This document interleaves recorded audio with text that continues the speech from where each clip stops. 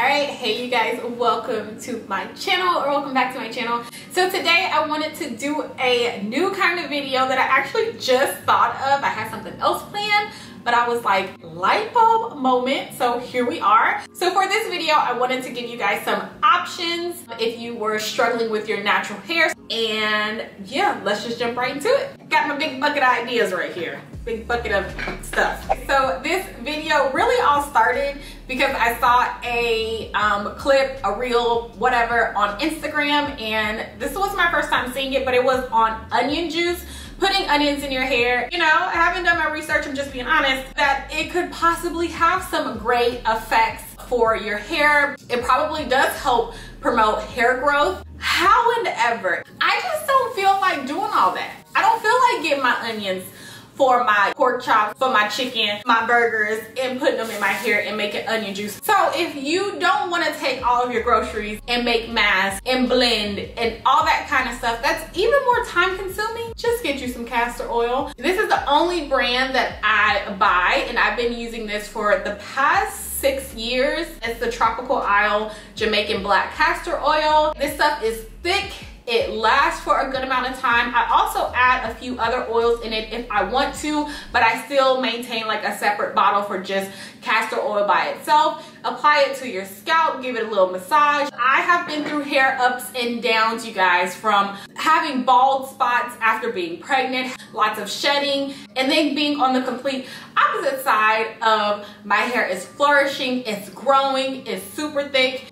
And honestly, I say most of it comes down to I keep things very simple, and this has been my best friend. So I highly recommend you trying Jamaican Black Castor Oil. I will link this down below. And of course, you your own person, you can go experiment and stuff in the kitchen if you want to. But all in all, you just need a really good oil and to be very consistent as well with it. And I'm pretty sure you should see some changes and see some growth within your hair. So my next try this, not that, is really for me, is wearing your hats all the time. Y'all, I wear tons of hats. I love just being able to just throw these on. However, the lining in these is really, this is my favorite one, dries out your hair, it snags your hair, your edges, the top, it just becomes very dry. Well, my hair just becomes very dry. It's fine to wear these occasionally, but if you like me, I wear them all the time. And lately I've been having a lot of shorter pieces because of breakage. Now, if these hats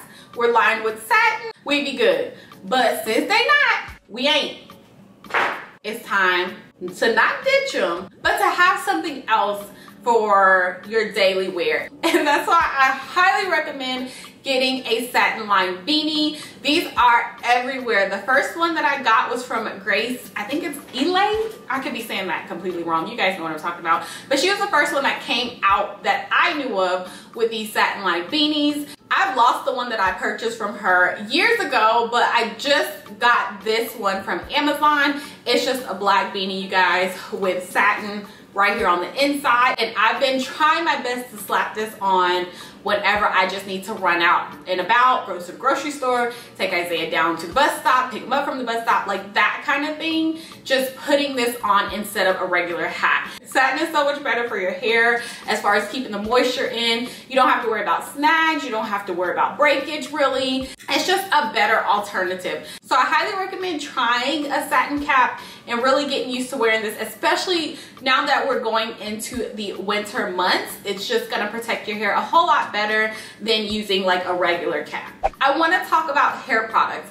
Having too many hair products can be confusing. It's so confusing. It's frustrating. It's all of the above, especially as well if you don't know your hair porosity. We talk about types of hair, type 3, type 4, but if you don't know how your hair absorbs and holds in moisture and all that great stuff that comes with hair porosity, then you might be wasting money on products that probably aren't even benefiting you. So what I did at one point when my hair was kind of going through it after stress. It was just a lot happening with me personally. I'm one of those people, if something's happening, going on in my life, going on in the background, you're gonna see it with my skin, you're gonna see it with my hair. And I also noticed when I was trying to get my hair on track, you know, I was committed to a healthy regimen and I still was not really seeing all of the fruits of my labor. Products, of course, depend on hair type, porosity, texture, all that kind of stuff.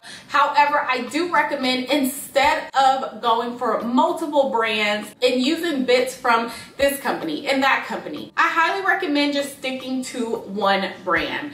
One brand will not only save you some money, calm down on being a product junkie, but it's also gonna help with your routine, keep things very simple. And most products, whenever you're looking at one particular brand and then you're looking at the collections with those brands, they are going to guide you. So this is from Bask and Bloom. I just have a whole set that I try and stick to. Another one of my favorite companies is TGIN. I love the honey collection for them for my hair. That's another thing. If you keep trying different products from here, and here, you're not really gonna know if you're having some issues, where that issue is coming from what product, and you're also not gonna know what's helping you as well. So stick to one brand, one collection for a couple weeks and see how your hair is, and then reevaluate after that. All right, so let's talk protective styles. So if you are new to protective styles, you probably have maybe just been bunning your hair or doing mini twists or mini braids, and maybe, just maybe, you want to do something different. So I'm going to talk about wigs, and I'm going to talk about locks and braids and those kind of things. So if you're wanting to get in wigs, if you're wanting to put your hair up for the fall or the winter and really take some breaks from it, and you've never worn any kind of wig before, I highly recommend 2 wigs for you to start off with and to try. One would be a headband wig, because you really only have to worry about your hair in the front.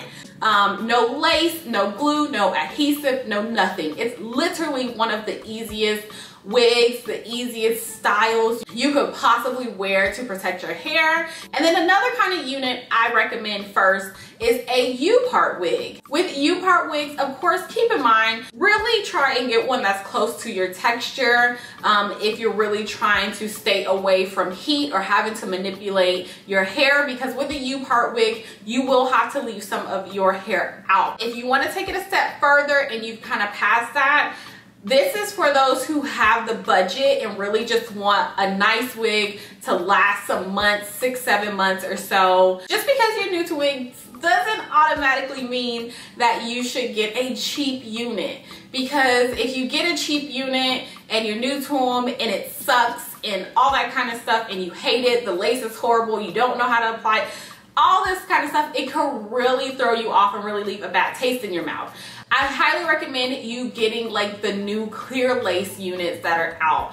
I am absolutely in love with the clear lace, HD lace as well, because even though you're new to the unit, it's going to be so much easier for you to apply. It's much more forgiving as well if you don't get something right. And it's also going to look more natural, and that is always what we are going for. If you are looking for a non-wig, go for locks. These, I'll put a picture right here, but these were one of my most favorite locks that I have worn. Actually, one of my most favorite styles that I have worn ever, because they were super soft. They are soft locks. They felt good in my hair. I didn't have any issues with them, and they were cheap. They were cheap as well. They took me no time to do. I also highly recommend trying a lightweight twist style or braided style as well to give yourself a smidge of a break. Stick with something that's lightweight if you really are wanting to get into more protective styles. If you are like me and you do not like to wear bonnets, ditch the bonnets if you have to. You know, I feel like some styles require us to wrap our hair a little bit at nighttime, but if it's just for every day, ditch the bonnets. I hate going to bed with those things on. Honestly, I don't like them because I don't think they're cute. It's just one of those things, I just don't like it. I don't really like stuff on my head like that either while I'm sleeping. I like to be nice and free when I'm sleeping. So I sleep with this. I have been using a silk pillowcase for the longest time, you guys. Silk pillowcases, satin pillowcases, again, just like the satin cap, they just have so many benefits for your hair, just retaining moisture. I have a couple of these actually that I've mainly gotten off of Amazon. They've lasted me. I love them. They're good for my skin as well. So I highly recommend trying to sleep on a satin pillowcase. Your hair is just always protected when you get in the bed. So whether you had a drunken night or you're just tired, you don't feel like getting up, you're sick, it doesn't matter. You don't have to worry about it. And then you don't have to worry about your bonnet and stuff coming off either, and your hair not being protected. With a satin pillowcase, you are always good to go. Let's talk about ditching the puffs, ditching the wash and goes for a second, and you are really wanting to focus more on retaining your length. You see, you know, your hair is growing, but every time it grows, it just, you gotta cut it off. I highly recommend for a little bit, okay, just for a couple weeks at a time, keeping your hair stretched as much as possible. I feel like whenever people hear like something like, oh, keeping your hair stretched, they automatically think, oh, I've gotta apply heat, or I've gotta flat iron my hair, or I've gotta blow dry my hair, something along those lines. And that's not true. There are so many ways to keep your hair stretched. I am not scared of heat. Doesn't bother me because I don't use it a lot. So if I use it once a month for a year, that's 12 times, I'm cool with that. As long as you got heat protectant, long as you're doing it right, long as you're using the right tools, you should be just fine. But I highly recommend trying stretching your hair if you're looking to retain your length, because that's going to help minimize your natural hair, your curls from, you know, going into one another, those single strand knots that you have to cut off, dry ends, split ends. Also helps on like a daily basis, just styling your hair.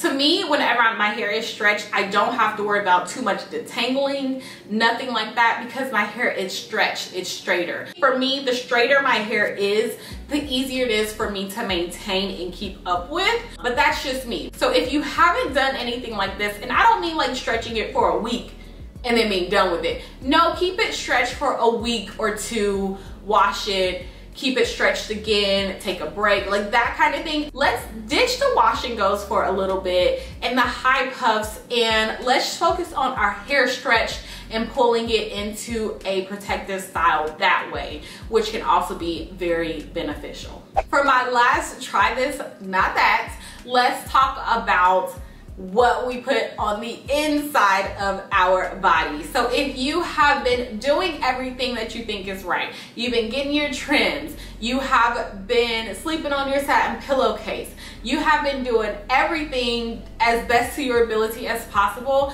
I highly recommend talking to your doctor about your body. You should be going to those preventative doctor visits yearly anyways, but if you have nods and it's really concerning you because you can kind of feel if like something is not right, highly recommend talking to your doctor. And I also highly recommend just looking at what you are eating and drinking every day, you guys. What we put into our bodies is going to show on the outside. Not only going to show like with your weight, it's going to show in your hair, it's going to show in your skin. One thing I've definitely done, I've really upped my water intake as well. So upping my water intake, and then look at your vitamins, you guys. Make sure you're taking your vitamins. Make sure you're taking your iron supplements.